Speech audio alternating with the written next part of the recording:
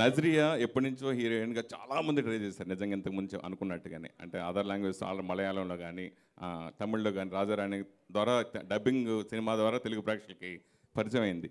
ఎలా ఏం చెప్పి ఒప్పించారు ఆ అమ్మాయిని ఈ సినిమాకి? ఏమి చెప్పాల్సిన అవసరం లేదు, వివేక్ కథ చెప్పాడు, కథ చూసుకుంది అంతే. Nazriya. Okay, done. Yeah, please. Yeah, Nazriya. Here, sir. ఒక్క నిమిషం అండి తను. Yeah.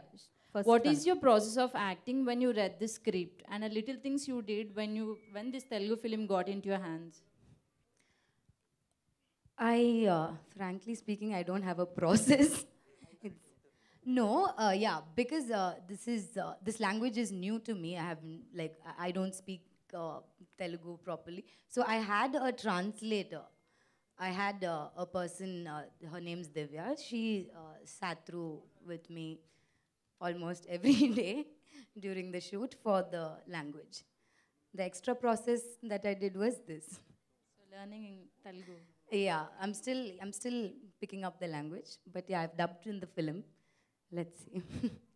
Yeah, Nazriya garu. Yeah, last question. Okay. Yeah, thanks. Being as a Muslim woman, you acted as a Christian like Leela Thomas, and as a wife of a Hindu guy. So Wife of whom?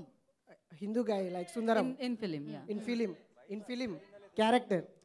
So what difficulties you face to choose the script? At which point you select this character? I just loved the script. The minute Vivek narrated it to me, there was a spark, and I don't have to play a Christian girl. What did I do? No, I just understood Leela Thomas and did it. Vivek Last. So మీ మొదటి cinema నుంచి different concept తోటి వెళ్తున్నారు.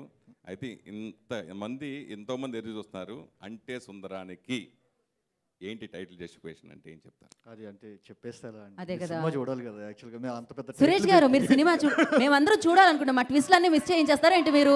బాగానే ఉంది. Okay.